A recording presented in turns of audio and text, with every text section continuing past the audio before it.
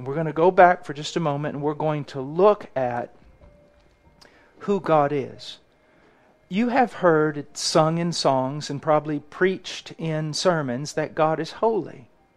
You've also probably heard that God is righteous. He is a righteous God. You've also read that God is love. Now, here's some things that you need to understand.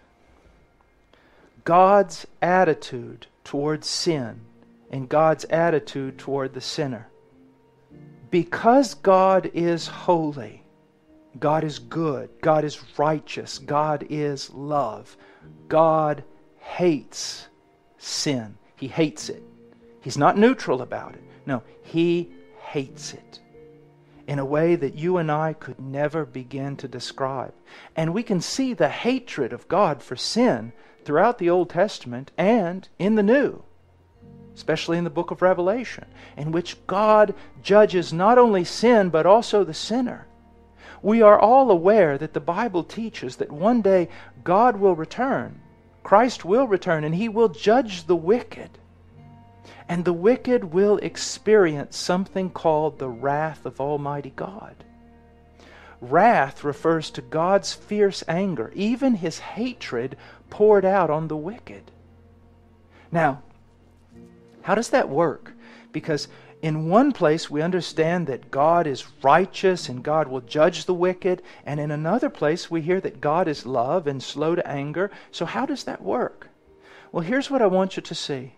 God hates sin, and God's wrath, fierce anger, judgment, holy hatred, indignation will one day be poured out on all the wicked. But here's the way it's working now. God looks at our world. He even looks at your sin if you are outside of Christ. And it fills Him with indignation, anger. Why? Because He's good. Because He's holy. Because He hates that which is evil. But in His mercy, God restrains His wrath. He holds it back with one hand. And with the other hand, God calls you to come to Him. That's the mercy of God. Because of your sin, you should be judged now.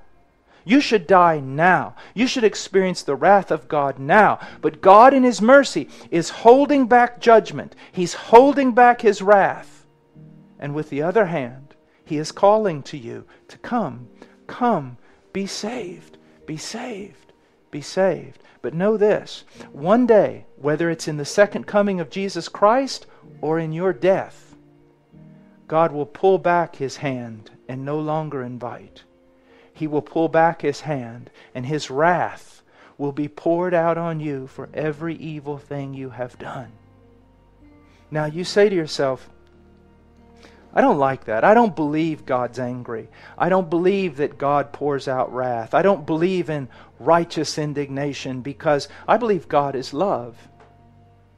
Well, here's what you need to understand. God is love. And because of that, God hates. Let me give you an example. Do you love babies? If you do, you must hate abortion, that which kills them. Do you love Africans? Then you must hate slavery.